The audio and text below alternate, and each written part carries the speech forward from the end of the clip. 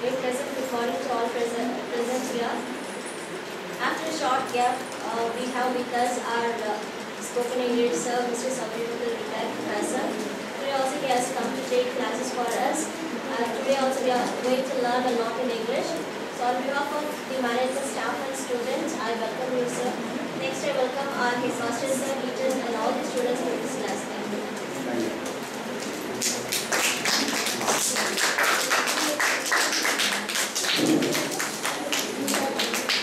See, the constant question is, see, what is the actual difference between verb, infinitives and predicates? Why should we call a verb as predicate or predicate verb and so on? Why can't we tell this as verb? Or why can't we consider this as predicate? This is the constant question.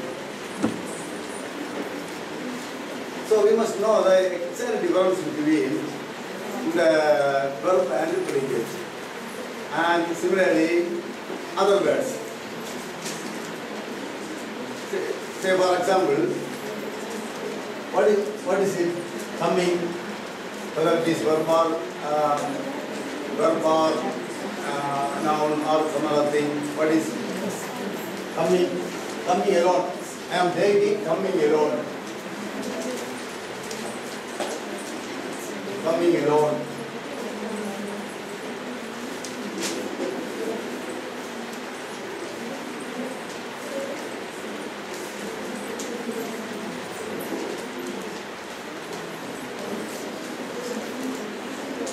Coming along. This verb or some other thing.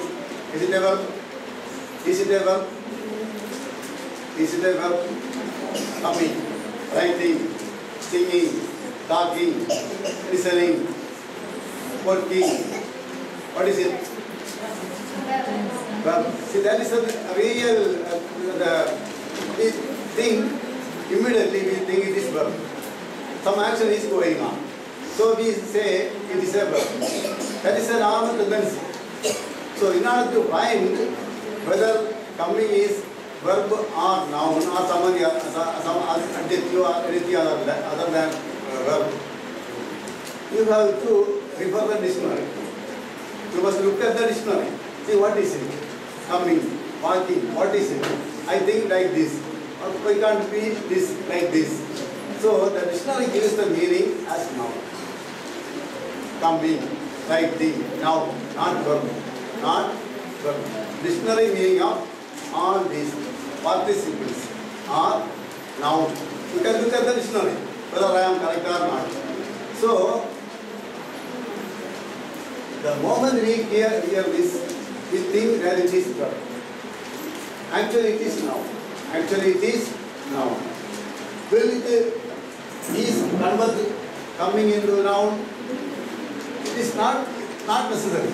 The meaning is not changing. Although it is considered as verbal phrase. Many consider this as verbal phrase. And actually, if you think this is not actually changing the meaning of coming. Coming is coming. Why it is noun? Because he is coming and the name of the action is coming. I am teaching. The name of my action at present is teaching. So I say I am teaching. So teaching is teaching, coming, going, writing, everything is the name of an action. That is why we say it is noun. Name of an action. You understand this? So you go to your house and refer the dictionary. What is the meaning? Then there is another meaning for that. It can be written as adjective. Talking boy, listening girl. Here talking comes as adjective, changing the meaning of boy. Talking boy. The boy who is talking. So it is changing the meaning, modifying the meaning. So it is adjective. That comes as adjective. So there will be two meanings for this. In the, if you look at the dictionary, noun, the name of an action. Then adjective, falling tree. I saw a falling tree. See, the falling modifies the meaning of tree. So, we have a notion that it is verb. Actually, it is not like that. So here, predicate. See, if you talk about predicate, immediately a person will ask, what do you mean by predicate? You are talking so many things. What do you mean by predicate? See, for them, I have to answer this question. Everything other than the subject in a sentence is predicate. Predicate talks about the subject, reveals the nature of the subject, and all the things spoken about the subject is predicate. That is the general meaning, and most of the books also consider predicate only in this way. Many grammar books do not talk about predicate at all. Many grammar books do not talk about predicate at all, because it is a complicated thing. It is very, very difficult to understand. So simply they leave it. So ordinarily the teachers will not usually teach it. Here, if I say everything other than the subject is subject in a sentence is predicate, there will be no problem, there will be no dispute between these two people. But if I say the word that reveals the nature of the subject is predicate, what is the word? How the word reveals the nature? That is the question. So it is very, very difficult to convince them. It is very, very difficult to convince them. If you ask me to tell the meaning of predicate, I will give the meaning. I will give only this meaning, not only this definition. I will give this definition only. Then predicate must obey the subject in number. It is a well-known rule in English. Subject and verb must agree in number. That is the well-known rule. In the place of verb, I say predicate. There is not much difference. You understand? If you ask me to tell the meaning of predicate, I will give this reply. To those who know some English. Otherwise, I will say predicate is all under everything other than the subject. See, if you take run is a verb. All these verbs, run, walk, talk, all are verbs. Dictionary gives the meaning, consider that this as verb. Runs is predicate. I said runs is predicate. So predicate is something given by the subject. Does is given by the subject. I said. So does run becomes predicate. See, what is the difference between this run and this run? This is a natural question. See, you say this is run, this is verb. Here you say there is a run. You don't call this a call it a verb. How can we understand that? How can we understand that? That is an important question. You call this one verb and call this one not verb, not a verb. How can we understand that? See, you can imagine like this. Only an imagination. You take a mango. Mango, this is mango. This mango contains seed and mango. Can you imagine like that? Mango has two parts. One part is mango, another part is seed. So, it is like that. It is like the seed in the mango. You can compare. You can compare like that. So this is mango. This is also is mango. This also is mango. But there is thus. So thus reveals the nature of the subject. Thus is the predicate in this sentence. He does run. He does run. And here, what is run? Whether it is verb or not. You must be very clear. Whether it is verb, whether the run is verb or not. Tell me whether the run is verb or not. See, to those who know English, I will say it is not verb. It is not verb. If you know something, I will say it is not verb. It is bare infinitive. Grammarians call it bare infinitive. Bare infinitive.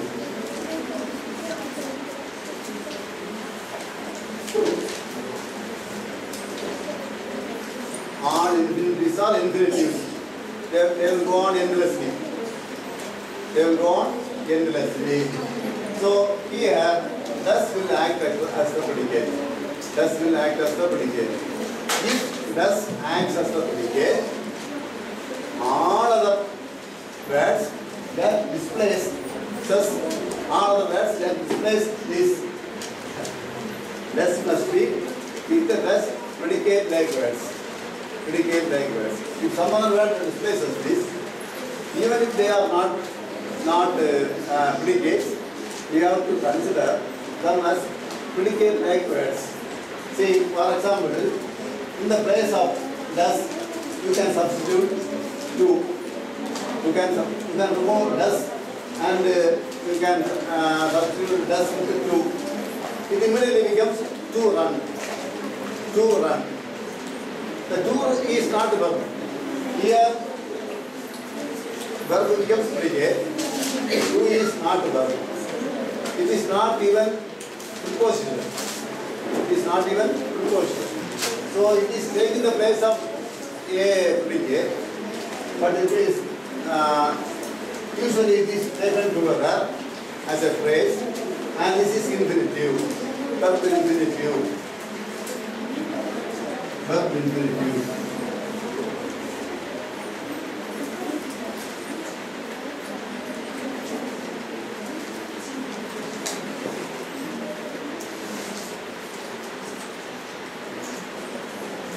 Then in the place of to, you can substitute to with will. He will come, he will run. So if this is predicate, this also must be predicate, like words. Actually, it is all about future. So predicate is all about the present and past. So it cannot function as predicate. It cannot function as predicate. But it is occupying the place of a predicate like word. So simply because it is not a predicate, we cannot immediately call it as verb. But we cannot reject everything as if I say it is not a verb, then also people will not agree, because it has a role. All verbs in a sentence has a role to play. They have a function to play. Based on that, every word can be taken as can be given some verbal meaning.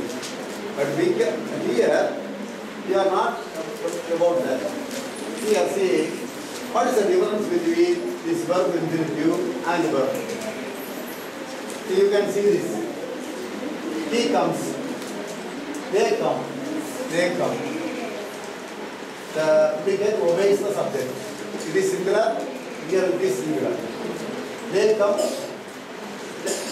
This is plural. We use come. So predicates obeys the subject. See, the predicate will be predicate when it obeys the subject. If it does not obey the subject, it cannot be predicate. He will come. See, here will not change. They will come.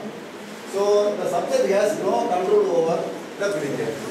The subject has no control over the predicate. So will come cannot function as predicate. Because there is no, you can see, here there is control and the predicate changes in number.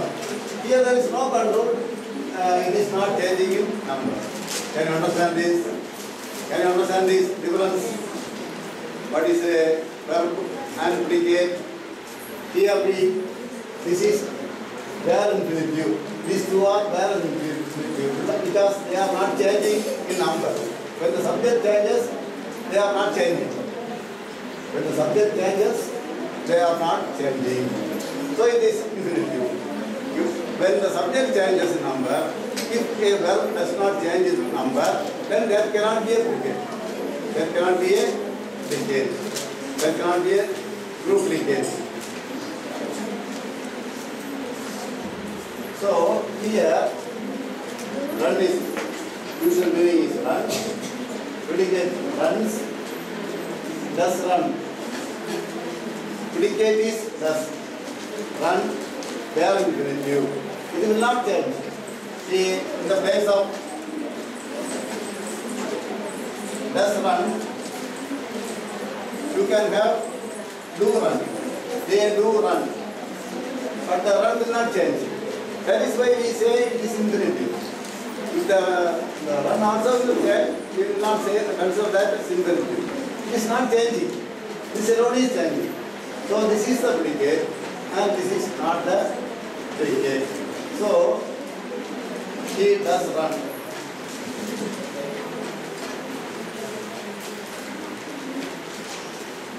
He does run. So does reveals that he runs. That is the result. That is the meaning. This is the revealing word. This is the telling word. This tells that he runs. At the same time, see, he is coming. He is coming. He is a subject. Coming is a noun. He is his predicate. He is his predicate. Usually, he is coming as treated as verb-like noun. And if you consider this as a predicate, we can say this is predicate, this is noun, this is pronoun. He is a doctor. He is subject. He is predicate. Doctor. Again, noun phrase. Noun phrase. So it is revealing. He is revealing. He is revealing the nature of the subject. Can you understand something? Can you understand something? So, again, so what is it? What is it? What is it? Is if you don't know the meaning of the predicate, I will say it is verb. If you know the meaning of whether it is predicate or verb, I will say it is predicate. You understand? I will say it is predicate. They are coming. I will say are. This are displaces is. Is equivalent to are. So we say they are coming. So if you don't know the meaning of the predicate, I will have to say this as verb. If you know the meaning of the predicate, I will say it is predicate. Okay, you understand this? Yes.